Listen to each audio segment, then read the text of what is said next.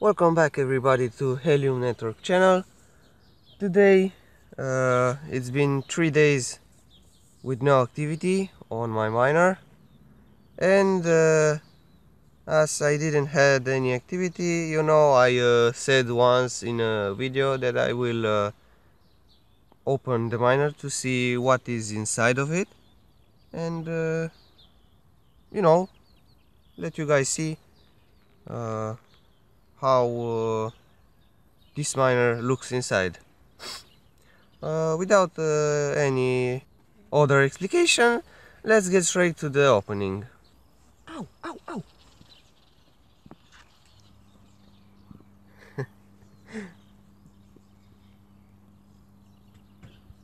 Alright, enough with the cat. Now let's open the miner. I have here a screwdriver with don't eat it. I have here a screwdriver with a flathead. I unscrew these tiny bolts here. It has 1, 2, 3, 4, 5, 6 screws. After you take these screws off, you must pull from this side until you hear a click like this. Then on these sides you will take the screw and just do this. You see, it has a one tiny clamp, to say so, on each side.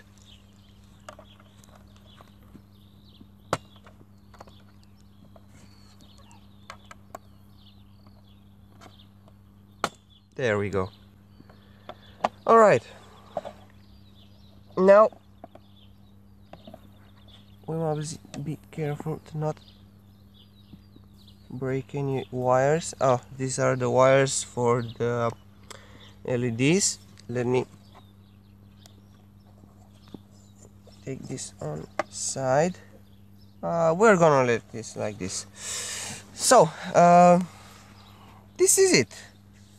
This is the PCB board with some connectors here. We're going to see what kind of connectors are. Just let me take off the other screws that are here. And this is the last one. Alright, let's take it off.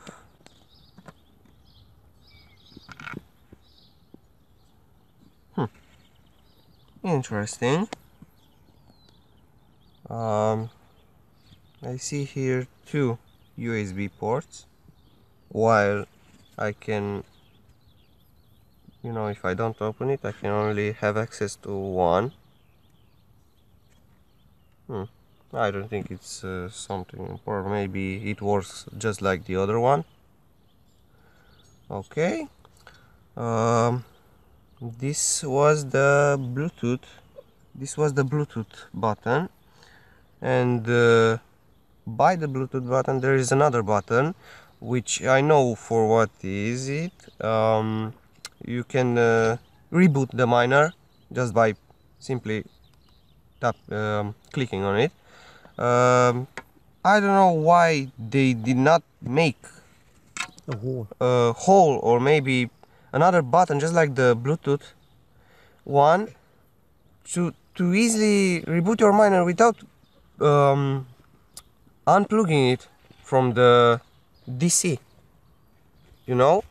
So what did I do was drill a small hole, and using I don't know, the tip of the pen or a pencil, I rebooted the miner without unplugging it from here. Anyway, they on the, maybe not on the last update, but they did an update for the dashboard, and now you can reboot your miner from the dashboard. Anyway, both options are good. This is the Ethernet port, and this is the HDMI port that you can't have access to it. Now I'm not sure for what this for what is this HDMI port. Let's say in case you are sending it back to the warranty, maybe it's for them, you know, to check things with it. We have the Usbc port, which I know for what is. You can power your miner through this port. So in case you, I don't know, lose your... Oh, don't bite it. No, don't scratch it. Without this DC cable, if you don't have a DC cable, you can power your miner by this USB-C port. Are you sure? I'm just saying what I heard. You can try. You can take. Try you. You can take. Maybe so listen. You will burn the miner. You can take a cable which has USB Type C on both sides. Plug it here, then plug it on your phone. This is what I tried with both the USB 2.0 ports. You can plug your phone here and see if the phone is charging or if it's saying that it's transferring data. So if it says it's transferring data, it's safe to, it's better to not plug any chargers here. And if the phone says it's just charging, you can try to power your miner through this port. Another thing which I see is, which I don't see, it's the SD card. Now, I think the memory card is soldered either under this heatsink, which is very big. Under this, I think there is the LoRa. No way. There is only the CPU. Or maybe the CPU. Yes, I think don't have a. It does, memory. but it's soldered on the board. Why? Why should be soldered on the board under the heatsink? Performance reasons. No. It is more reliable to solder on the board for faster performance than just having it on a you know, on the board. Yeah, I don't know what to say. Maybe someone know. Well. And the last, I don't know what is this. It looks like a jack port, you know, for headphones. Yeah. Now it's not like listen what? You know, it's not like you plug your headphones and you start listening music or you start witnessing. Anyway, one more thing, another, I don't know, it looks like you could solder, or it looks like a place for another SMA connector, but there it says GNSS, and I looked up on Google on what those GNSS means, and it has to do with the satellites and other stuff. Maybe in the future we will see this one.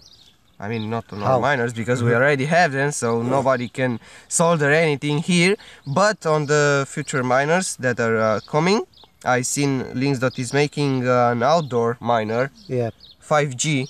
Yeah. So maybe in the future we will have another SMA connector for something else. Who knows? Yeah. You have some dust. We will have some dust on the back. Clean it. I will take a small cloth, dry cloth, to wipe it. Here there is nothing else other than plastic and the board with the LEDs. I thought that this glass is just, you know, you can see through your miner, but because it's closed, it's only black. But nah, it's just a small piece of glass. Be careful, the cat will eat your belt. No. Okay. Cat, merge. Alright, let's plug it back in. You know, I said that this heatsink is very big, but it's useless. In my opinion, this is useless. I am checking the miner on the dashboard, even though they made another update and they said that they fixed the CPU problem. You know, when your miner CPU went to 80%, even 90%, without doing anything. Now it's okay. Now it's okay. It's under 50. Oh, but less than. But the temperature is still high. I mean, what could this miner do that it reaches that temperature, like 60 degrees? Yeah, over. The highest was 69 degrees. So that's why I had to literally put that fan, you know, guys, you saw that fan, to cool off the miner. I mean, it's not like it could go more than 70 degrees, but if it goes, maybe it will get in some kind of a protection, you know, and it will shut down, and I will not know why or how to bring it back on. Don't string tight. It's very tight. Put the strip. Let's put the LEDs back again.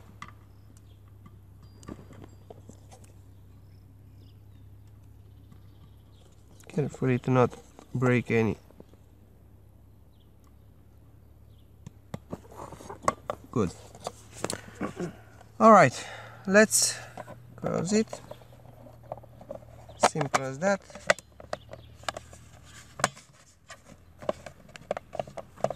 Done. And the other screws are in the house. I will screw them back in and put it back to work. Of course, wipe it a little bit. That's it for today. I wanted to make this, you know, just to show you guys how is it inside this miner. In the future I will make another video as a final review with this miner, what kind of problems I had, what I had to do in these 3 months, and so on. Thank you for watching. Don't forget to leave a like down below there, leave a comment, tell me what you think about this miner if you have one. Don't forget to subscribe. I will really appreciate this, and turn that notification bells on, and I'll see you on the next video. Bye.